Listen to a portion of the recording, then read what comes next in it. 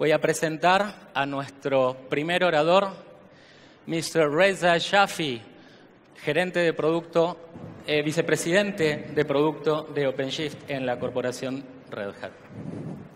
Thank you. Good morning, everyone.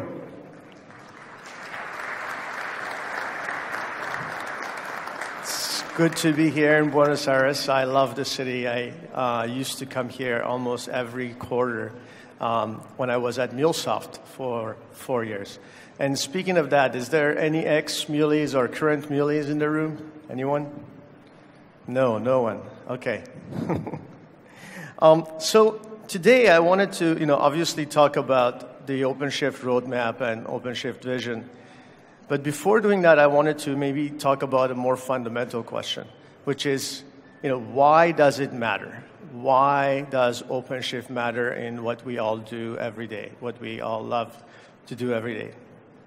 And to talk about that question, I'm going to go way back. I'm going to go to 2003, where in the Harvard Business Review, there was an article that came out that said, it doesn't matter. And by it doesn't matter, obviously it's a play on word, where it says IT doesn't matter. And any of you remember this article, by any chance? It caused a pretty great deal, some people are nodding their head, a fairly great deal of consternation in the IT sector, in the tech sector back then. I remember I was a young consultant at the time, and I started wondering, if Nicholas Carr is right, then my future in IT might not be as bright as I expected it to be. And the case that Nicholas Carr was making was that IT is meant to be what is called commodity technology. So over time, Nicholas Carr was suggesting to companies to stop investing in IT because it's just like electricity and like railroads. It's meant to become a commodity technology that's best shared naturally and provided by a couple of providers, and that innovation is not going to happen by investing in IT by individual companies. And if you read the article, it actually is, sounds fairly convincing. Now, fast forward 15 years later, and I look at the past week, and I have to say, I think Nicholas Carr was wrong. I used Uber, the car-sharing service, which has completely disrupted the taxi industry and the transportation industry in some ways, completely IT-based and completely innovative. I use Concur, which, by the way, runs on OpenShift, to actually do all my expenses. Completely changed the way one does expenses compared to 2003 using cell phones. When I was in the airplane, I used my cell phone to browse a set of 500 movies and decide which ones I wanted to watch. Again, completely changed the way that airlines are innovating at that level. And then, by the way, the whole time I was using the cloud, deploying applications to various computing services on demand, and getting access to CPU and memory and so on, just like it was software. So Nicholas Carr was probably wrong. But wait a minute. That last example I used, maybe he's actually right, because the way that I received all of the computing resources when I used AWS, that has somewhat commoditized computing services. I can go to a couple of cloud providers. I can use their services on a consumption-based basis. And so therefore, wouldn't that say that computing has become commoditized? So what's going on here? Has it been commoditized or has it not been commoditized? I would suggest that the answer is it depends, and that there's many layers to the equation. There's at least 3. If you think about computing infrastructure from a pure compute atomics, from a pure perspective of I just want CPU, I just want memory, I just want networking, that is on its way to commoditizing over time. And the cloud providers are definitely on their way to doing that. And that's great. But that doesn't mean that innovation is stopping on the layers above, and that IT as a whole and technology as a whole is not a source of innovation. Because if you go just one layer above, what we commonly call middleware, innovation is still staggering. You get things like Kafka, you get things like Vitess. There is huge amounts of innovation that one can achieve by using new middleware services that are just appearing on the technological scene in order to write applications, which is the next layer above that. And applications, of course, are the things that give us the most innovations. By being able to more quickly build the right applications and improve the right applications, our businesses are going to be more successful. And that source of IT innovation is likely not going to stop for a long, long time. Uber is an application at the end of the story, and who cares what it's running on in the bottom layer. But the fact that it's using a really high-speed, high-scale queuing service or publish-subscribe service does matter to Uber. But the fact what kind of hardware it's using probably doesn't matter that much. It's interesting because I think Nicholas Carr, and I'm not picking on Nicholas Carr too much here, but was actually wrong on the electrical aspect of this as well. In some ways, electricity as well is the same thing. How electricity is generated and the electrical infrastructure doesn't matter that much. But if you go to the services that are built on top of it, there is still innovation there today. I was just at a Starbucks in the States where I was able to put my iPhone down on the table and it started charging. That is innovation at the electrical services layer. The new cars that are electrical and you can just plug them in and they start charging, that's innovation at the electrical services layer. And of course, on the electrical devices, that innovation is not going to go away for a while. There is an important difference between electricity and technology, and really computing, I should say, that is worrying me about where we're going. And to demonstrate what that difference is, I'm going to go way back to when electricity was introduced as a commodity. These are devices back in the 1900s that started using electricity. And you'll notice something peculiar about them. So you've got a toaster on the left hand. You've got, at the top left, a device to heat food. And bottom left, it's a hair straightener. And so you can see that all of them use a light bulb socket. And that's because electricity was first introduced for lighting. And then people started actually building other devices to actually tap into the electricity. And they said, okay, I'm just going to use the light bulb as the interface. Now, that ended up to be a blessing in disguise because it provided right away a decoupling from the infrastructure. Instead of people creating devices that tapped right into Edison or Tesla's proprietary infrastructure in order to receive electricity, they just used the light bulb. And that decoupled the devices from the infrastructure.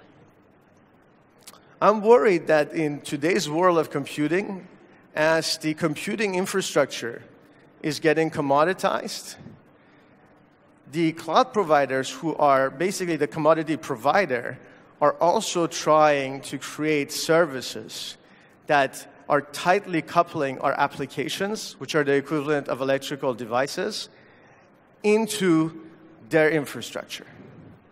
When you use a service like Lambda, when you use a service like Athena or Kinesis, you are tightly coupled to AWS's infrastructure. And what that means is if the equivalent of the toaster was built that way, I was told last night that here in Buenos Aires, there's two electricity providers, Edesur and Edenor.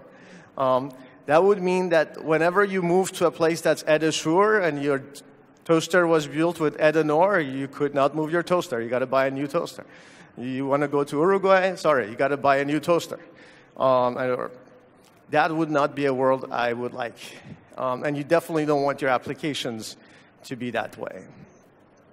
So that is a big part of why I think OpenShift matters, because OpenShift brings that neutrality layer, that portability layer, to the underlying cloud infrastructures. It allows you to take the advantage of the flexibility and ease of what infrastructure as a service has effectively become, yet be able to build applications that are decoupled from that while taking advantage of the flexibility and simplicity.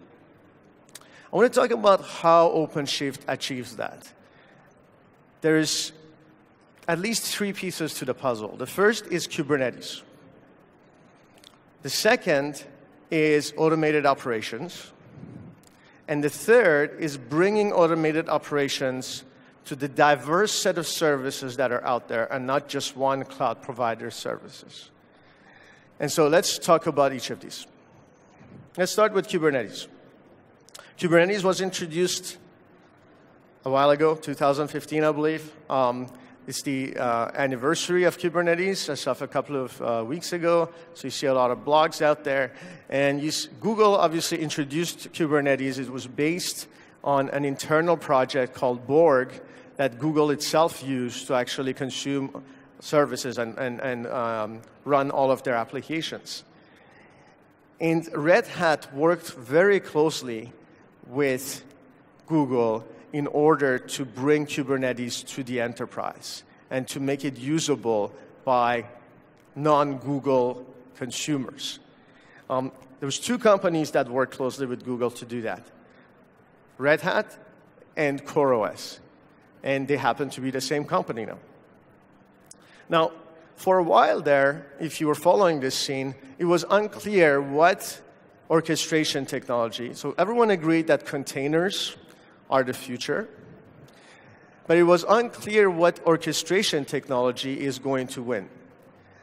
There was a couple of competing orchestration technologies out there: Docker Swarm, Mesos, and Kubernetes being the top ones. But I think at this point, it is pretty clear that Kubernetes is the de facto orchestration standard, because all the other vendors who were trying to push competing technology, including Mesos and Docker, have jumped on the Kubernetes side of the house. And that is great, because at least now we don't have to argue about what is the right orchestration technology. And by the way, just to pause for a second and talk about what Kubernetes does and what orchestration is. At the end of the story, what it does is that it abstracts away the compute infrastructure from the overlying applications that are running on it. So you can say, I'm just going to keep adding compute on one side to serve my compute needs, but at the top, you just add applications and you tell Kubernetes what the compute needs are, and then it starts playing that perfect Tetris game in order to make sure that the right applications have the right resources. So you don't have to schedule all of that technology, all of that information. So Kubernetes acts as that great neutralization layer, and I would like to point out that Red Hat, with our experience in OpenShift and being the first ones to endorse it, really, we have a great deal of expertise that we bring to the table. And we've been contributing greatly to Kubernetes. So Red Hat heads, a dozen or so special interest group along with Google. We also have the most neutral view on how it should be tied to compute, because we don't actually come in with an agenda that it should be tied tightly to the underlying compute infrastructure as opposed to some of the cloud providers. So that's one piece of the puzzle. Let's talk about the other 2 pieces of the puzzle, which was automated operations and bringing the simplicity of the cloud to the services that are above the Kubernetes layer. Those 2 pieces of the puzzle, a big part of how Red Hat is solving that problem is through the acquisition of CoreOS and the integration of CoreOS technology into OpenShift and the future of OpenShift. So the capabilities I'm going to talk about next are going to be the building blocks that we acquired from CoreOS and how we're integrating that into OpenShift going forward. So CoreOS had three main products. One was called CoreOS Container Linux, which is container-optimized operating system with over-the-air updates. I'm going to talk more about that. CoreOS Tectonic, which was the competitor to OpenShift, Kubernetes distribution. It also came with automated operations and over-the-air updates. What I mean by that, by the way, is that it brings the simplicity of the cloud no matter where you're running it.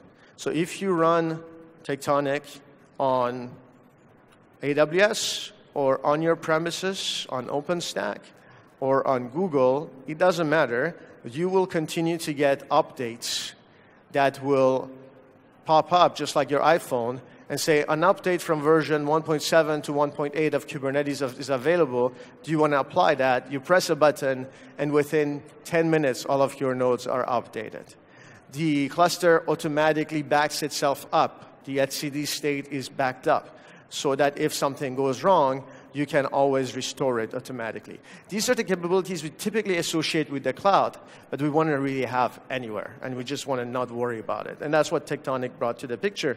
And finally, CoreOS Quay, which was the image registry that allowed one to actually store all of the images and track their changes and point all the applications container to that. So I talked about that, right? So the big part of what CoreOS brought to the picture is day two operations, automation of day two operations, installation, upgrade, backup, failure recovery, and so on, so that you don't have to worry about it no matter where you are. But that it brought that to the picture at the operating system and Kubernetes layer. But a good question that you might ask is, what about everything else I use on top of it? I have Postgres database, MySQL database. I have Kafka running on there. I have Elasticsearch running on there. Redis, in-memory data grid, Fuse, whatnot. They all need to act like the simplicity of the cloud for me to be incented to use those services versus the cloud provider services that have the issue with the light bulb going all the way down to the provider. And so with that, we introduced at KubeCon Copenhagen about 3 months ago something called the Operator Framework. It's an open source project. If you Google it, you'll see the GitHub organization. And the Operator Framework is all about bringing the toolkits from the CoreOS technology to all the service providers and to our customers so that they can use it to build cloud-like capabilities into their services, so that all of the services I just mentioned behave like the cloud on top of Kubernetes. And as soon as we introduced the Operator Framework, we received a great deal of support, with 60-plus ISVs at the onset coming in and saying they wanted to use the Operator Framework and certify on top of OpenShift. And if you go to the Operator Framework's awesome operator repo, you'll see a list of 55 existing operators that have already been written that have that. There's things like Redis in there, there is WebLogic one, there is Kafka one. There's many, many types of operators by a variety of vendors. Some of them are competitors to us, but that's exactly what we wanted. Our goal is to create a diverse set of services by all the vendors out there so that one cloud provider cannot hold us hostage to their services alone, and that is succeeding. So that's great. What does this mean for OpenShift? So we're taking all that technology and bringing it into OpenShift and exposing it as first-class citizen. So going forward, OpenShift is going to have an operator console as well.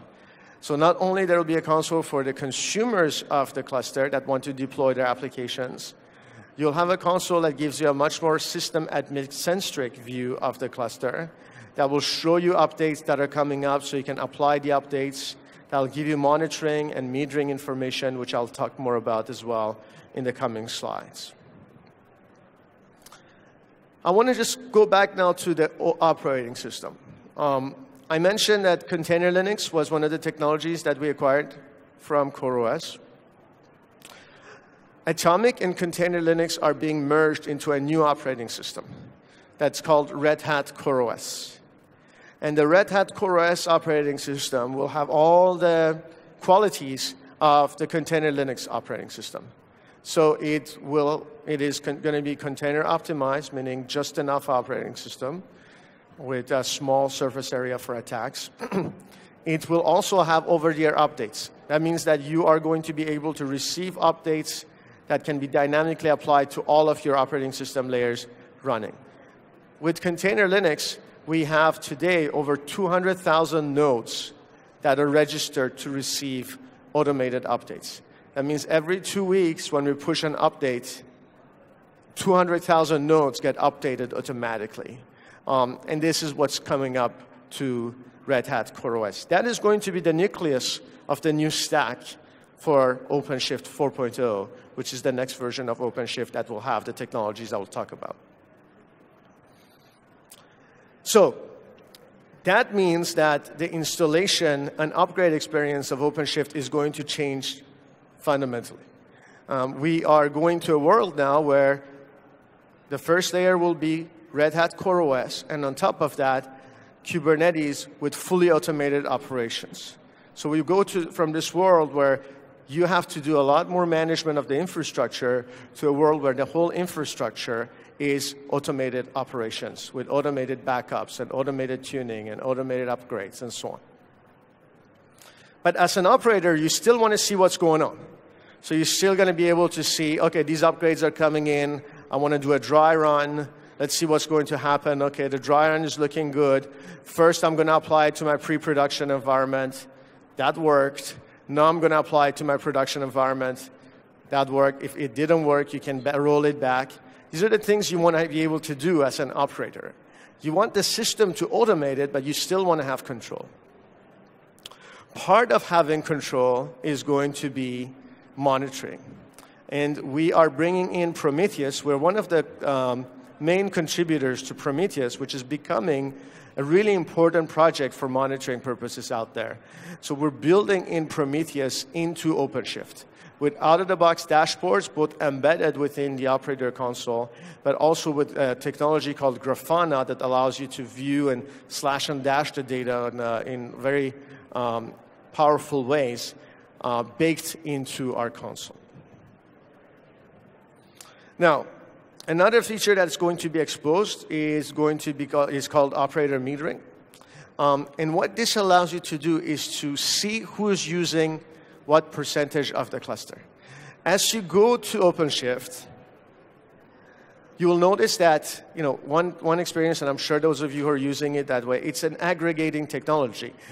All the different stakeholders that had different applications running on their own infrastructure are now going to be deploying their applications on Kubernetes, which is abstracting away the infrastructure layer. So guess who's paying the bill for the infrastructure now?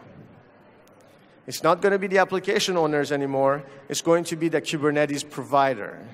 And if you are the people who are bringing in Kubernetes, you have to worry about paying the bill for the infrastructure. The application owners don't anymore. That's good, but you're going to have to explain to your CIO why this bill is so big. And so operator metering allows you to explain that. Sometimes we call this, metering and chargeback. Sometimes we call it metering and shameback. And that's because what it allows you to do is to show the division. This application is using this much of the AWS bill. This other application is using this much of the CPU and this much of the memory, and it comes down to this much dollars. An important part of running OpenShift at scale. Now I want to talk a little bit about the registry. So Who here has heard about a technology called Helm charts? Or Helm? Okay, a couple of hands. So Helm is a technology used to describe application in the Kubernetes world. And we are betting quite a bit on Helm. So going forward, we are going to double down on Quay, the image registry support for Helm. And what that's going to be allowing us to do is to basically treat your own applications. If you have mobile apps that need to run on Kubernetes, if you have any enterprise apps, Spring app, whatnot, you represent them by Helm charts that describes what Kubernetes constructs they need to map to. And then in Quay, we will be able to represent those as applications, even though they span multiple image and multiple Kubernetes manifests, and then be able to tie that to a Helm operator, which comes out of the box with OpenShift, and which allows us to actually then have the full CI/CD pipeline automated for you. So as a user, you just submit your code to GitHub. It builds in your favorite CI pipeline. It doesn't matter which one. But as soon as it's done, it's put in Quay's Helm repository, and you have the cluster listening to that Helm repository and automatically getting the updates there. Okay, that brings me to my second to last slide. We're going to exciting places with OpenShift 4, which is going to be our next big release. I know OpenShift 3.10 was just released. 3.11 is coming up, and it's going to have elements of what you just saw, such as metering and chargeback and monitoring built in, but it won't have the automated operations capabilities. With OpenShift 4, we're going to have the automated operation capabilities, the monitoring capabilities we just talked about. We are going to have an extended catalog of applications that are vendor-backed, that have automated operations with them, certified on OpenShift. And we're going to have the developer experience capabilities just talked about in terms of integration with Helm charts. So this is the big release for us, very exciting release that is coming up.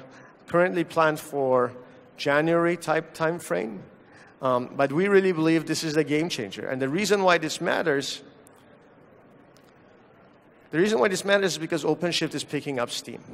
OpenShift is being used by more and more of our customers.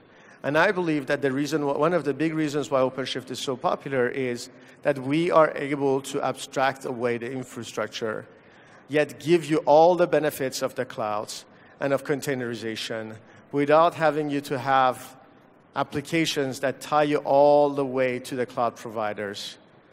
And I think that's important. So work with us and talk to us about OpenShift and OpenShift 4, and I look forward to talking to you in person as well. Thank you for your time today.